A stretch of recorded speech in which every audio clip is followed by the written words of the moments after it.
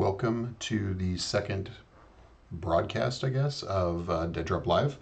I am Cam Alexander. I'm the writer of the Belforgian Cycle. I've never really streamed very much before, so I figured it went really well last time. I'll try it this time. We'll see what people think. It's gonna be a little different than last time. I'm calling this one more of like a working stream than the previous like reading sort of thing. I'm still happy to answer any questions from the chat. I'm still, happy to, have conversation and that sort of thing. But we will definitely be moving on to exploring how I kind of create my old haunt vignettes that you've probably seen me posting on social media. So that's definitely going to be kind of the focus tonight. Hoping that it will, should take about an hour would be my guess. It may be a little less. We'll see. Depends on questions and that sort of thing. But thank you for tuning in. If you're not tuning in live, that's okay too. I've learned a lot since the last stream. So previously I had no idea what I was doing. I had essentially signed up for Twitch like a couple days before, didn't spend any time with any software. I'm still pretty new, and my use case is a little different than other people's use case, since most of the time it's going to be me having conversation and doing this sort of stuff, the kind of thing I'm going to do tonight. So a little different than like trying to stream a game or like that sort of thing. And maybe I'll do that in the future, but it's not like high on my priority list. So that's kind of what tonight's going to entail. I think you'll dig it. So yeah. Today is the 1 week.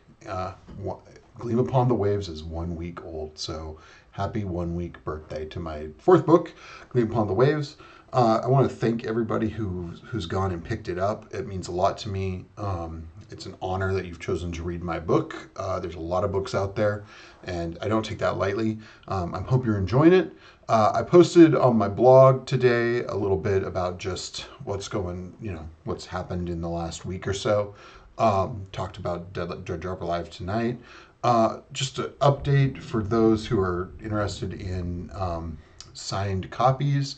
So the way it works is you have to push the book live, and then Amazon lets me order author copies. Formerly CreateSpace, now Kindle Direct Publishing, a subsidiary of Amazon Corp. So it's Twitch, really. Anyway, everything is. So that takes time because then they, print them, and so I'm hearing it's going to be right around the 15th. As soon as I get them, they'll be in my store immediately afterwards. I know there's a few people that have emailed me a few times wondering where they're at. Please be patient. They're coming. I appreciate your enthusiasm. It does mean a lot to me. So thank you for that. I'm looking over here because I have notes. That's what's going on. That's why I keep looking this way. So yeah, tonight I wanted to dive into old haunts. I'm sure many of you have seen kind of the Photoshop stuff that I have been doing for a while. Creepy images with, the gargoyles from my books kind of lurking in the background, or, some sort of cityscape sort of thing. It's usually gritty and grimy.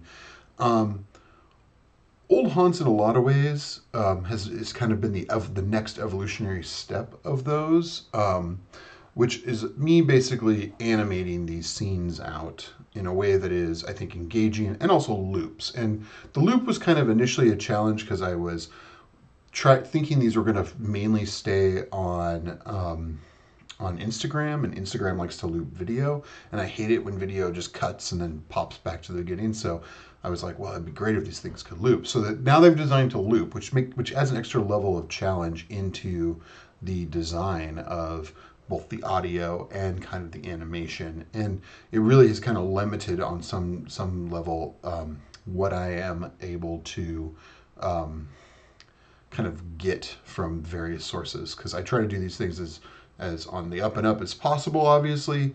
I'm licensing stock footage, I'm licensing photography, I'm making sure that I'm above board in those instances. Music's been a little harder. It's why I tend to use music that's not totally in my mind what would be the kind of jazz gods sort of era that you would hear within the city of Lovat, but I can get close enough, or I can at least sample a small enough piece that doesn't step on any toes and allows me to incorporate kind of that looping aspect into the piece. So that's kind of what has happened and how those things came about and came to be. As of now, I've actually assembled them all on a new page on my website. If you go to my books and then you go to reader resources, there you'll find a subpage. It's called just Old Haunts, and you'll see them listed in order of chronological order. You know, starting with Lucky Star and then moving through the most recent one, which I posted yesterday, which was Red Light Night. So, and I'll keep doing that as I keep kind of throwing these out there. It seems people really dig them. If you like them, share them with your friends, tell people about them, tweet them. Like, I don't get any money from them, but they're fun to make, and I'd love to get more eyes on them. So if you enjoy what you're seeing, you know, do what you can to tell other people that, you know, these cool things exist. So that's kind of the old haunt. I'm going to actually switch to my main screen so everybody can see what kind of how these things are built out. I think it'll be a really interesting story. Some new stuff, just to do a little bit more housekeeping with Dead Drop Live. We now have, it's right there. We have this cool little bug in the corner, which is fun. That's also where my face will be when I'm demoing stuff. Now you'll start to see chat and stuff show up here. That way on the recording, you'll be able to see what people are saying. So you could say hi and, you know, you'd see that show up right here. And then alerts and stuff are in this corner, I believe. So really tried to take advantage of the platform. A lot of stuff I just didn't know, and I don't watch a ton of streams. So I'm just kind of adapting it to my vision of stuff. So that's what we're doing. Yeah, so let's go ahead and switch over to my main screen. Ta-da! Welcome to my desktop. It's actually pretty clean, which is not normal for me. Sometimes you'll find a lot of images all over the place. I keep everything kind of grouped together. I'm on a Mac. We'll see how well it does as I'm jumping through some very processor-heavy, you know, software and also streaming. It's an adventure. So, yeah, Old Haunts. This is the Old Haunts page I was talking about. As I said, it lives up here under my books and under reader resources. There's going to be a few more things coming out there as well, so always keep your eye open if you're always looking for anything to extend your experience of the world of the territories. This is a good place to go. The Old Haunts are obviously going to be there. I added these fun...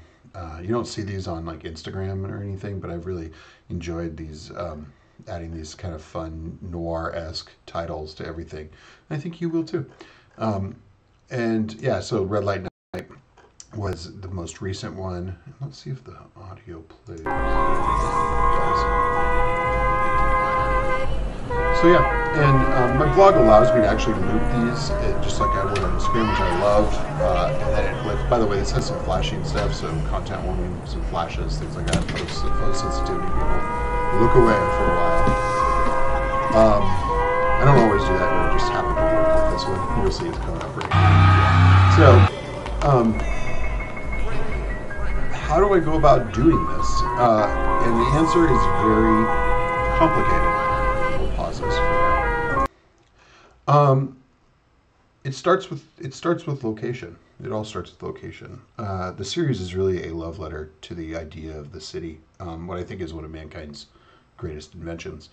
And I love the gritty parts of a city, as you can probably tell from reading my books. I love graffiti. I love the haphazardness of older parts. I love layers within a city. Stairwells that have, you know, like there's, you know, stairwells and underpassages and tunnels, and the way, you know, roads will end weirdly and, you know, something else will begin. Just like all that sort of stuff is a really fascinating part of the concept of a city, which is really this collective, habitation, and it's a lot of give and take, and I think that that actually requires a lot of people, and I think it's something that I am aware of as I just pass through the city, but also it's something that I've really thought about as I've written the concept of Lovat. So that's where a lot of this comes from. Um, Looks like I got a new follower. Did you like the fun little spooky music that plays? I figured I would keep it kind of on theme to spy stuff, since I named this stream Dead Drop, and that's a spy thing. So yeah, so let's start. I've been working on this for a while, so I'm not going to actually just sit here and do Photoshop. Like, we're not going to play the game where you get to watch me extract things from backgrounds and stuff like that. This is really more of a show and tell, kind of explaining at least my strategies is how I approach this sort of stuff. So that is, where we're going to go. So a while back, I it was right around the first of the year. I was out at Fort Casey State Park here in Washington, which is on Whidbey Island, and I'll drop a link in the chat. Fort Casey is an old battery that was built during World War II, basically to protect the shipping and the naval yards here in Washington State. And it's all decommissioned now. It's just a state park, but the actual battery remains, and like the bunkers, and it's like behind a hill, and you wouldn't even see it from the bluff, if you're on a boat, unless you knew where to look, obviously. And it's super cool, first off, because most of it is still there, and you can explore it, and it's always fun to go and just kind of wander around and take weird photos of dark rooms and that sort of stuff. But while I was there, I took this photo, and this is the photo I'm going to base what I'm calling Pawn, which is going to be a future haunt. It's not something like Pawn is kind of the working title. I kind of like it just because there's a lot that you can kind of take from it, and I have some ideas of how I want to add in the creepiness. But we won't be doing that necessarily tonight. This is really just kind of getting the groundwork for a haunt and kind of what I'm doing here. So this was the photo that I was working off of. When I saw this photo, I liked the fact that there was a lot of layers. I liked the fact that there was some interesting place of signage. I like this little building that jutted forth. Basically, that was a battery, and like they would haul ammunition up, and there on the left-hand side of the photo, a big gun would sit, and they would kind of raise up if they needed to fire, and it could lower back down, basically allowing them to, do that, fire and attack any enemy ships. That never happened, but if they needed to, that's what it was for. So this was kind of where I started, and I'm always looking for stuff like this. I don't always use my own photos. There's tons of stuff out there that is free, and people take photos of cities all the time. And so really, though, what I'm looking for is this like concept of layers. So a little bit of depth. So we got like these far back walls, we got the stairs, we got the building that kind of juts forward, we got that catwalk that goes across the top, there's those columns there in the front, and one that partially blocks that door. There's a lot going on there, and so like that's where like what I'm always looking for. And I actually have a in my old haunts folder, I actually have a location set. In that, I have an indoor and outdoor kind of, and these are just photos I've found that are free, or I've downloaded them from a some sort of like I've licensed them essentially. So, and I keep them just handy because sometimes you just kind of strike when the muse, you strike while the iron's hot. And sometimes, I'll just flip through these, and if something kind of comes to mind, I can start moving down that way. But you'll kind of see that a lot of these have that same sort of depth. A lot of them are from Hong Kong, which is a big inspiration for me. Really, it's Kowloon Walled City was kind of the inspiration for Lovat and its density. But a lot of that density we can find in smaller pockets within, like, especially Southeast Asia cities, occasionally Western cities, but they're a lot more efficient with space in Southeastern Asian like cities. But you'll kind of see that there's definitely, like, I really like this one. You get these like interesting things going on the right. You get this stuff going on the top. I have some outdoor ones because I've kind of been kicking around doing some of that. But you can definitely see what I'm talking about when I'm talking about layers and depth. A lot of these things people would just skip by because the photo itself may not be this gorgeous, well framed photo, but there's some interesting stuff going on that I think can really be brought to the forefront. And so that's the kind of stuff that I'm looking for. These kind of, you know, often ignored spaces because Lovat in particular, the streets of Lovat are very narrow. They're mostly walkable. There's a few that are probably wide enough for vehicles to get down, and like Walls talked about it. But vehicles are tough because how do you move them between levels? You can, but like that costs a lot of money, and so usually it's just the wealthy people. So most people are getting around via public transportation or just walking.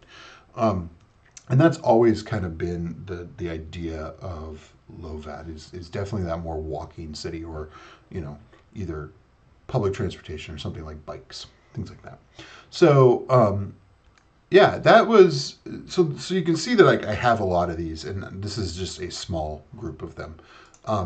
But I saw when I saw this photo of Fort Casey, I was like, oh, that actually could be Lovat. But how do I turn this into Lovat, right? Like Lovat is hundreds of stories high.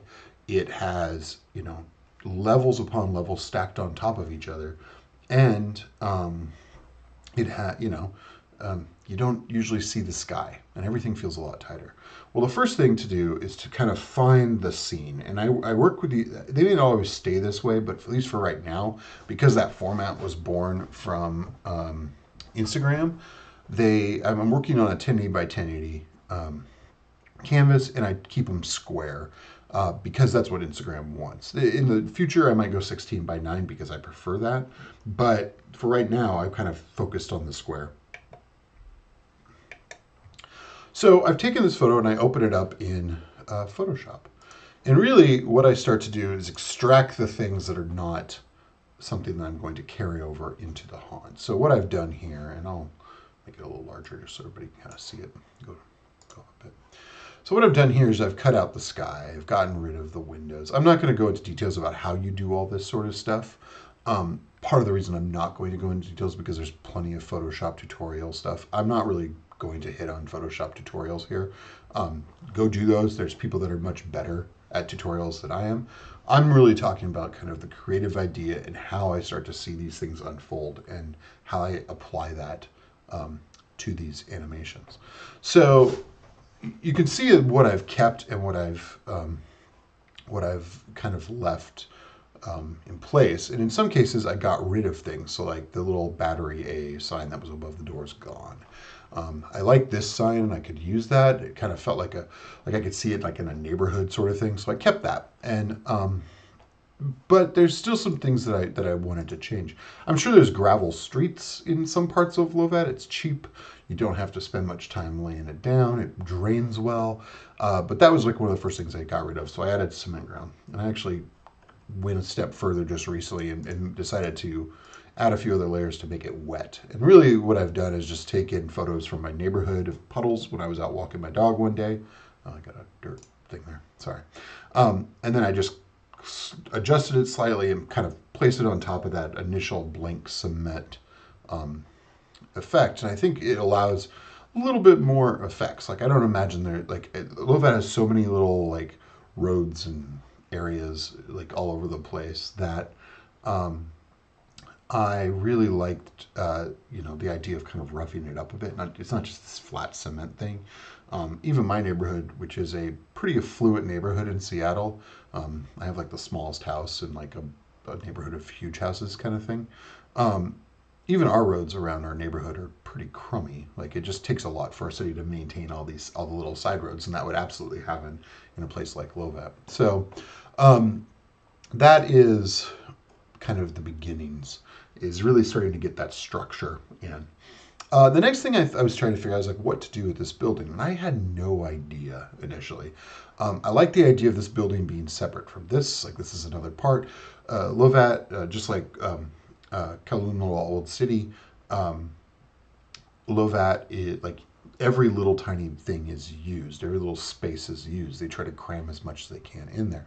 Doesn't mean that there's not forgotten spaces like this little section in here. Like that's absolutely something that would happen. And it happened in the walled city as well. But In Lovat, it's not uncommon, and there's been scenes in books where like walls kind of describe like the randomness of buildings. So you could have, a directory agent next door is a restaurant, and by that is a pawn shop, and by that is a tax person, a tax like a accountant office, and then a lawyer, and then a strip club. Like there's just no like and then a manufacturer. Like it's there's a lot of that of somebody just using space to do something very simple.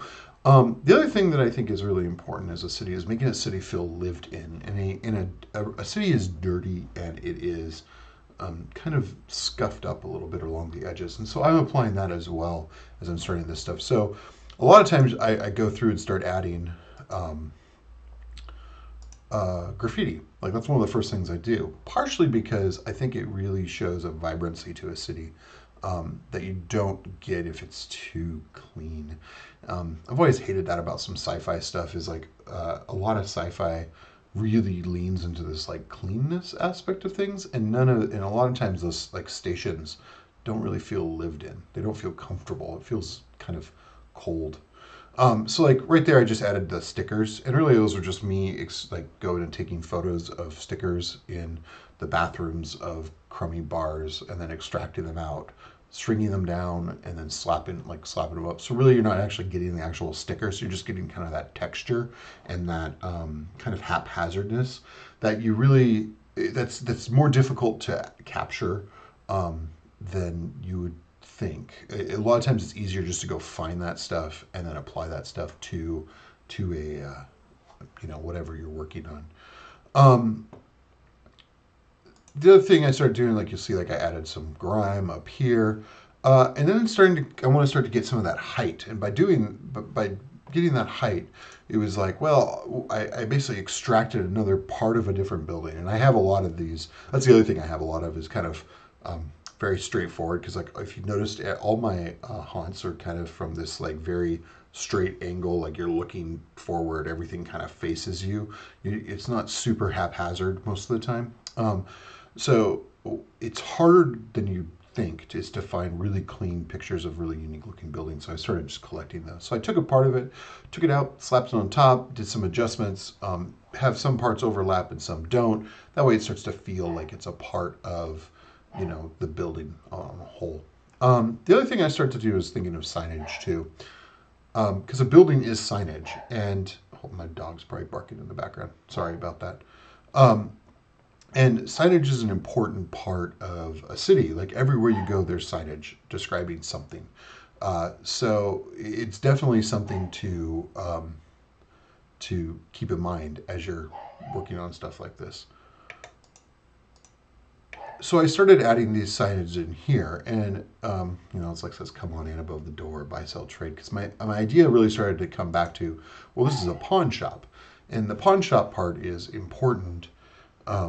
Just because I think it adds yet another part of normal city life into this kind of strange setting. So that part is, coming in as well. So like little address number here, that number is important. And then I don't know what that is.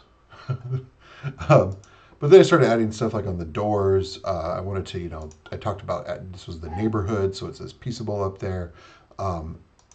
This is kind of the address, and in the address you could also saw a bunch of graffiti come in there.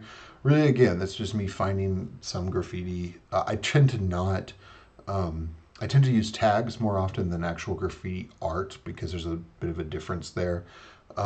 And I don't like doing my own graffiti because I'm not a graffiti artist. And I tend to find graffiti fonts look too font-like. Occasionally I will actually, and let me pull it up here. Occasionally it's not uncommon for me to sketch some stuff out that will work. And I take that and like you'll see it like down here or things like that. So I don't do a lot of my own graffiti. I find it I don't use graffiti fonts because I find that it tends to not work very well. And yeah, I just kind of start applying it, and sometimes it's as simple as just adding like, particular layer effects, and then it just until it looks right. And it's going to be different for every type because it's based on the color, right? So Like that's something that I look at as well. And then it's just kind of you just start to add stuff across. Now, all of my signs, especially text, is done in Illustrator. Um, and the reason why I use Illustrator is because A, I think you can lay out text a lot better in it. I think Photoshop is a bit crummy for that. So a lot of times I'll go lay out my text, pull it into Photoshop, and then I can apply texture and effects and things like that. I thought this is a fun way to kind of show the address. So this is level 4. You can see level 4 is highlighted here, just in case you can't read. And then the sunk is actually indicated with these little waves, which I thought was fun. So yeah, I actually do put that much detail into these things.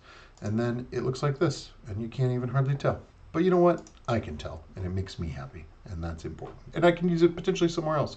So still, Peaceable is the neighborhood or the Warren that this is actually set in. And this is a level 4 in Peaceable. So yeah, and I like the idea of kind of as you're starting to move up it, it will kind of tell you where you're at. So that is one aspect. The other thing I do is, I mean, you see me add stuff in. I added these pipes, and then I have these cables here. Cables are a big part of this because there's no, I mean, there's like an electric company that brings electricity to the city from a giant geothermal power plant that's ancient. But I think, you know, if you look at some of those kind of haphazard cities, those haphazard neighborhoods, electricity is just borrowed from anybody by anybody. So cables are an important part of that, and I add cable into it. Pipes as well, because water and, you know, sewer and that sort of stuff. And then I start thinking a little bit larger. And so, you know, the pawn sign. And this is a blend of Eastern and Western pawn. If you've ever seen Eastern pawn signs, they're like kind of this funky bat above a gold coin. Let me see if I can. I think if we just go to Google, you type Chinese pawn sign. Yeah. So, bat above a coin. Pretty straightforward. That's like the common sign there. The Western sign, and I don't know how Western it is, tends to be these kind of 3 balls things. The pawnbrokers, the three spheres, thanks to the Medici.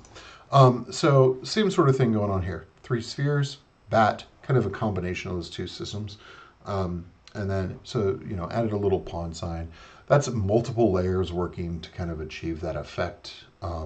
There's lots of ways to do it. But yeah, that was something I started doing. And then, you know, that's kind of the foreground. We're starting to see, it's starting to come together and feel a little bit different than that initial image that we saw. The other thing that I start around this time, and we'll come back to some of these other things here because I think they're important, but this, I don't work on these in this, I kind of work all over the place. So like I'll work on the top portion and then I'll come down into like, you know, the lower corner and work down there. But the background is a thing that I usually will start about now. The background is usually a lot of different things. And I try, like a lot of it's just trial and error. And so it took me a while to find something that I thought worked really well. And I ended up going with, I'm going to hide the middle ground. So that's all this is. So just another stock photo that I licensed. And I just position it in a way that I think is interesting. I did not like what was going on here, so that's why you saw me come in here and add a girder, and then you add shadow, and all that, it starts to tie it together. It'll further be tied together when it actually goes into an animation sequence of like the animation sort of sequences, because what happens then is I start adding like texture, like film grit and things like that, which just kind of merges a lot of these kind of divergent sections into one. And that's always been something that's really key for these as well. So background starts to get done, and then it's like, oh, okay, well, I don't like this window. Originally, I was going to try to find, like, have a person sit there, just kind of like leaning out the window smoking, but I couldn't find stock footage that worked very well. And that was, I didn't want to go shoot my own stock footage for that. So in the end, I was thinking about what to do. I believe it used to be a door that they would kind of lift up ammunition for those big guns. But I like the idea of it kind of being like maybe a manufactory. So I came back into here and I added in this kind of mossy like grate, and we'll get to that here in a little bit. So starting to do that sort of stuff, and then the other thing that I started to do is trying to figure out what to do in here. And in there, I decided to go. I started thinking around this pawn shop, and then I was just trying to find some super old photos of pawn shops and dropping those in there. And so that's essentially what I did. So I really end up with two, like right now I'm really dealing with two different layers. I have what I'm calling my middle ground, and then I'm having what I call my background. And when I start to composite these in a different program, you'll kind of see how this all works out. But like I would essentially export these as those two different different layers. But we're not done. Like we need to start adding the foreground. I really wanted like some sort of sign here that was interesting, and maybe something here. I don't like the idea of grass in a lot of Lovat unless it is exposed to the sun. So I tend to try to, I wanted to hide that because it was very clearly grass. So essentially what I did is I brought in, and we'll hide the newspaper here for a second. This was something that I was able to license. It's just a bunch of graphics that are all, neon signs. I shrunk them down so it kind of fit. I actually have a version with the W out and then a version with the W on, which will allow me to do some fun animation stuff. So like that's a part of it. Brought a trash can in. This isn't fully integrated yet. Brought a trash bag in with a bone. So like it's not fully integrated at this point, but it's there right now. So it's starting to come together as far as a scene goes, and from there it was kind of time to go back to that kind of middle ground section. So I now have three sections before we go back to the middle ground. I have this foreground area. I have my two background areas, and then I have this middle ground. So this is kind of what the foreground looks like. You can see I also cut out the catwalk just in case I wanted to have somebody like walk in front of the catwalk. And I am uncertain if I will do that, but it's always nice to kind of leave that sort of thing open. So that's kind of where I'm at in constructing these sort of scenes. In the middle ground, I started to explore some way to add some more depth to it, make it feel a little bit more grimy, I guess, for lack of a better word. So I added this, and you probably saw that pretty quickly. Some light beams coming out of the pawn shop. Well, that's dark, so anytime you have light, like it's kind of nice to always indicate some of that. I thought the reflection on the ground here in particular was a nice touch.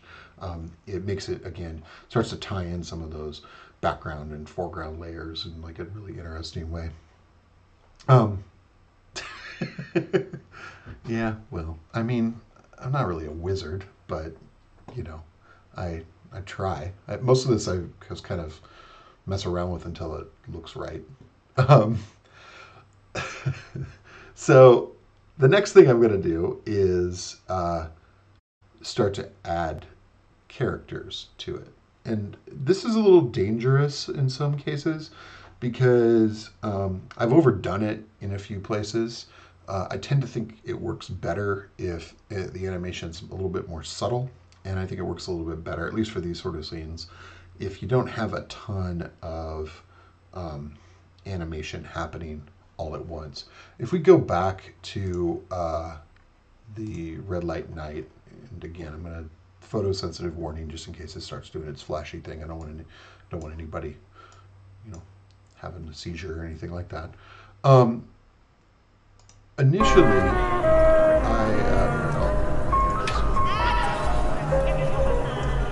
Initially, like you can see I have some people walking up here, but it's like more subtle. I had like a guy walk across the screen at one point. I had people standing on the corners. had, you know, there's like a bunch of people waiting in line at a food truck, and because of the nature of stock footage, it doesn't it didn't feel real. It felt staged. And so a lot of what I'm doing is trying to remove that. So like I ended up just going to the lone guy sweeping, which you can kind of see right there. There's like one person that walks across the background. There's some laundry above him that flaps in the breeze. But like, there's not like a, exotic dancer standing on the corner trying to, lure people into, you know, Dexter's ward.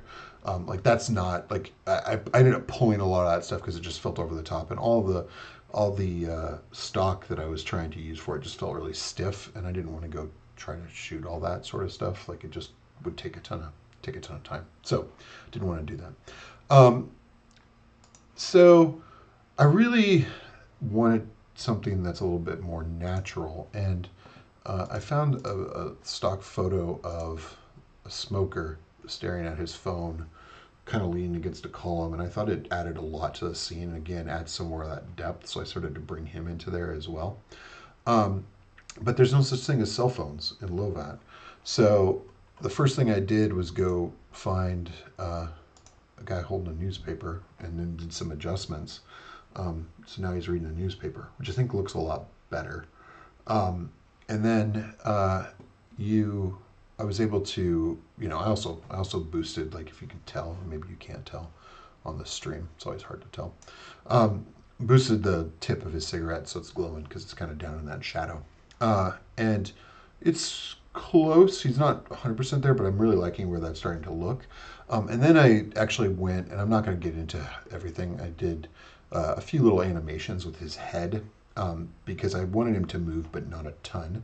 Because a lot of times when people are engrossed in something, they're not sitting there just like moving, and that's part of the problem with stock imagery or trying to like take transparent stock and throwing it into a scene, is that it will very quickly feel like a bunch of people acting out these really weird roles. Because like they'll call somebody in and they're like, "You're a pirate," and then they're like, "Yar," and then they do just like kind of piratey things. That doesn't like work if you're trying to create a scene that's based off of realism.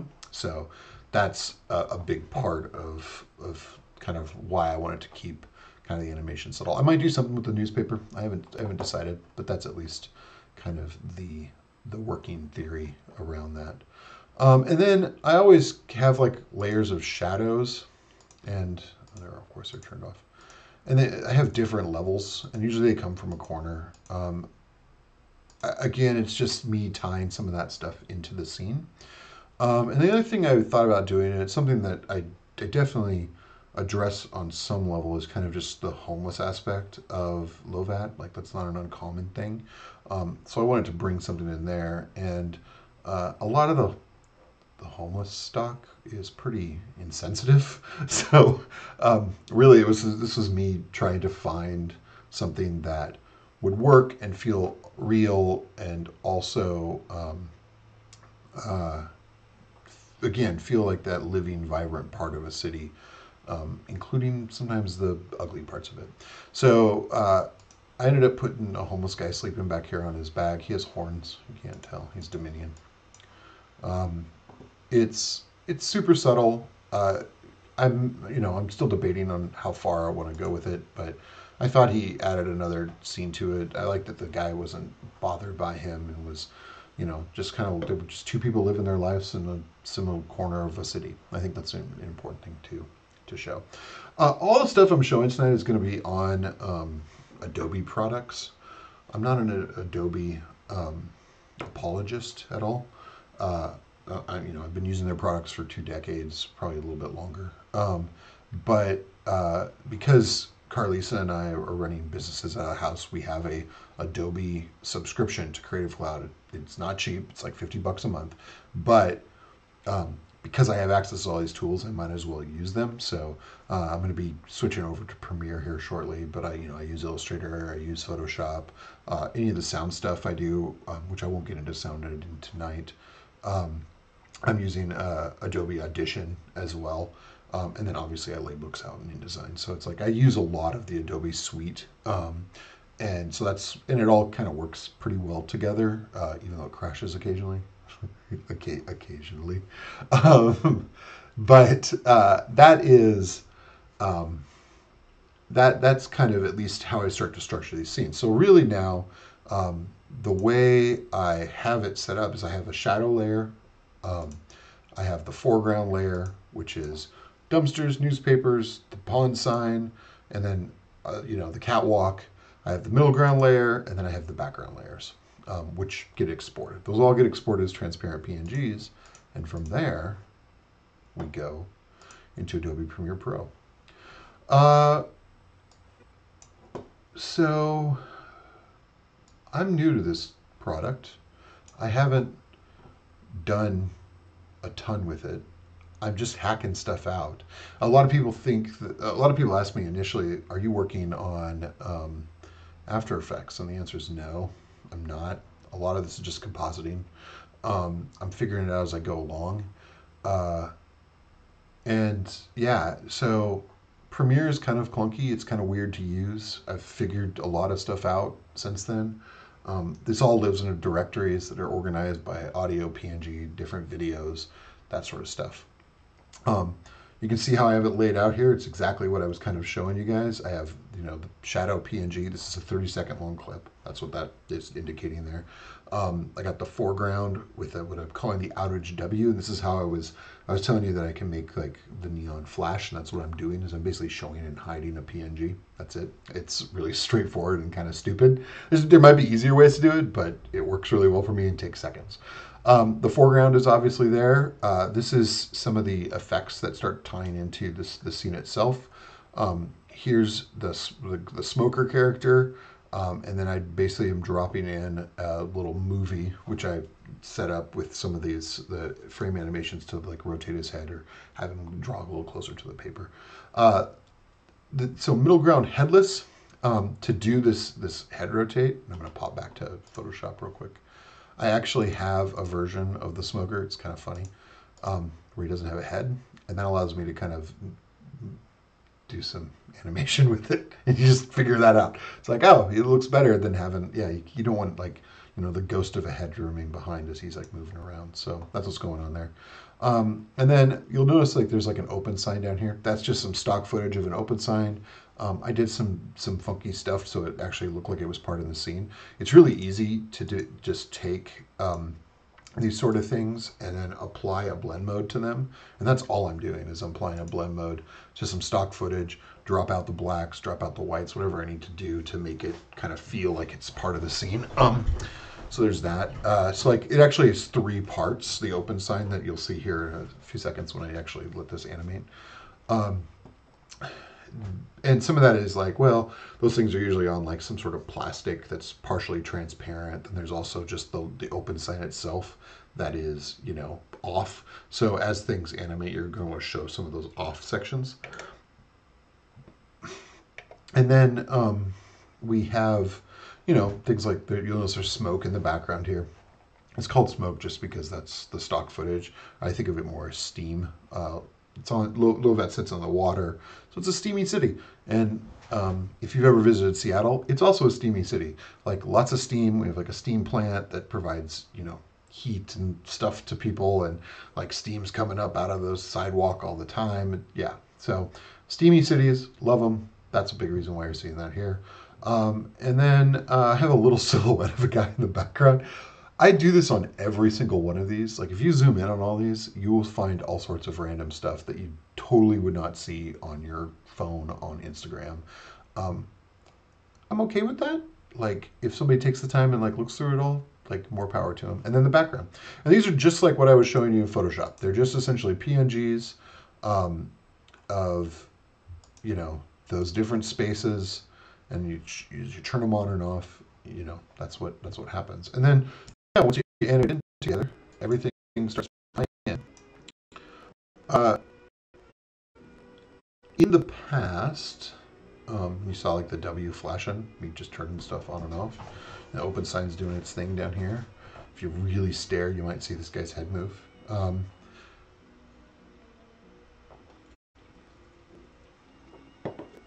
In the past, I've done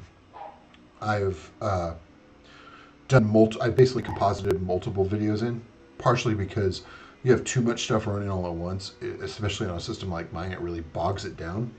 So I find it easier to take like sections, so like little parts that I might just remove, turn it into its own video, and then composite it into like one. I did that with. I'll pause this here. I did that with the Red Light Nights one. This is actually three different videos. There's the foreground, which is like Delapor's over here, the trash on the street, like this whole thing going on. There's the background, which is Dexter's ward and like the guy sweeping and all that. And then there was like actually a third one, which is this kind of upper portion of the city that you can kind of see through, where that figure at the top is standing. So each of those were actually their own movie that got built out and then rendered, and then I brought them all together in kind of the final version. So that's not uncommon for me to do, especially if I'm starting to get a lot. I always do sound together though, so regardless of how complex this is, when I get into the actual sound editing portion of it, and you can see I have lots of empty channels still. It really is just music. Uh, it's you'll see all the sound there, and some of that is just for timing, so I can see what else is happening at the same time. So, if a steam sound appears, or there's like a buzzing neon sound or something like that, it's always good to kind of have that timing down, even if it was rendered in a different movie, and it lets me know what to turn on and what to turn off. Because you don't want to overwhelm it. Like there's many layers of sound to these sort of things. Maybe one day I can do a stream on just layering soundscapes for these sort of things. But yeah, that is kind of how this all starts and how things get rendered. I'm not going to go into details on what will happen with the rest of this old haunt. I'm sure I'll do something creepy. It's called Pawn, and we'll see where I take it. But yeah, that's kind of this in a nutshell. And it looks like it took about 45 minutes, so about what I expected. And yeah, does anybody have any questions on the chat? Happy to answer questions.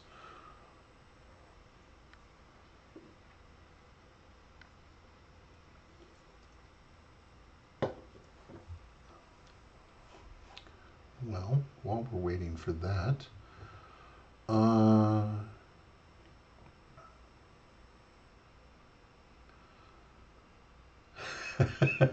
yes, yes, they are. Uh, I might do some further stuff where I might move a few pixels on one side and add a few pixels on the other, which kind of will give you like the rotation. Um, let me show you real quick, just so you can see. Let's see if we can't zoom in.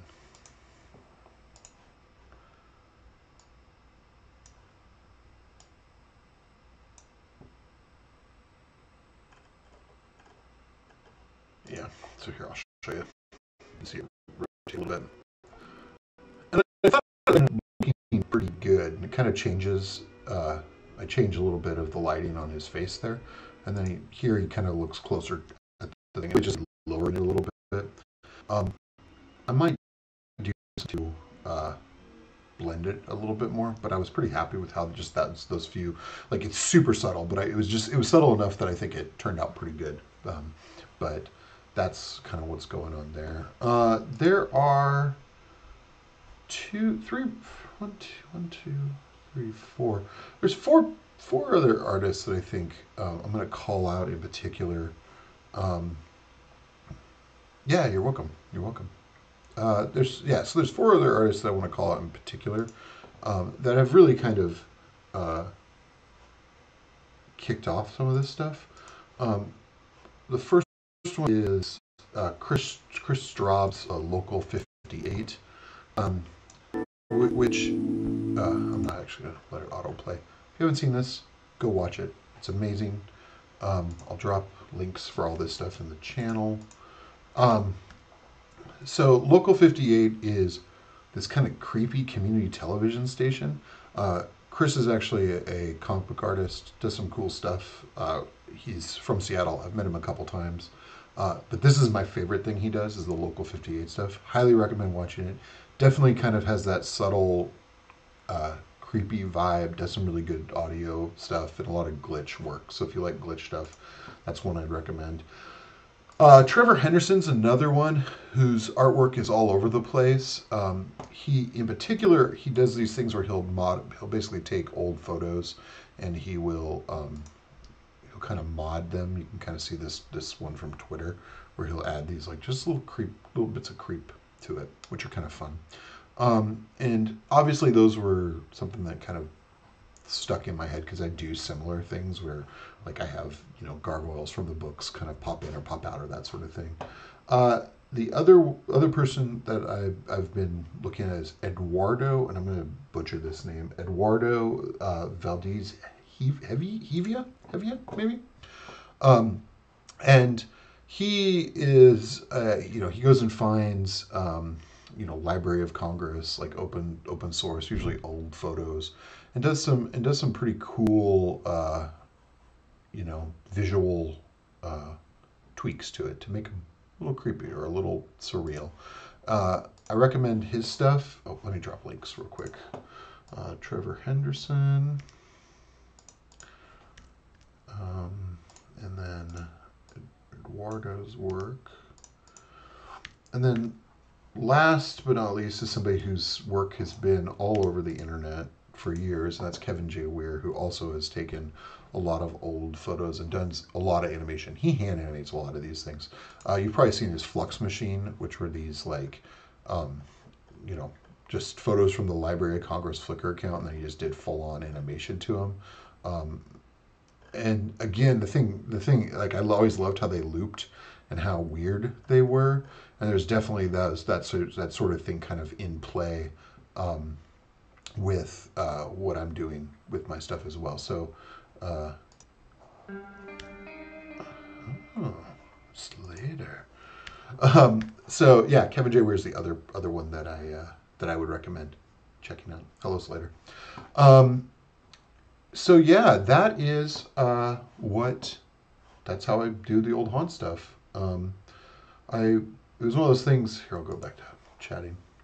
It was one of those things that I thought people would get a kick out of, kind of seeing what goes into it, and it's always a little more clear when you can when people are like, "What do you use?" and I tell them Premiere, and they're like, "How do you do that?" and I'm like, "Well, like this." And so I think that's one of the reasons why I really wanted to kind of show the level of layers and sort of things that I'm looking for when I put these together. So yeah, that is old haunts, or how I do old haunts. Thanks everybody for tuning in. Kind of did this one on a random. I'm hoping to kind of keep doing these if people keep showing up on Tuesday nights. Yeah, you're very welcome. I think it's a kind of fun way just to hang out and chat, and yeah, people can come and go as they please. This will be recorded. I'll post this up on my YouTube page as well. So yeah, thanks everybody for showing up. I appreciate kind of everybody's excitement. I will be back here next Tuesday. I'm gonna go wrestle myself up for dinner. Hope everybody's enjoying Gleam Upon the Waves. Thanks again.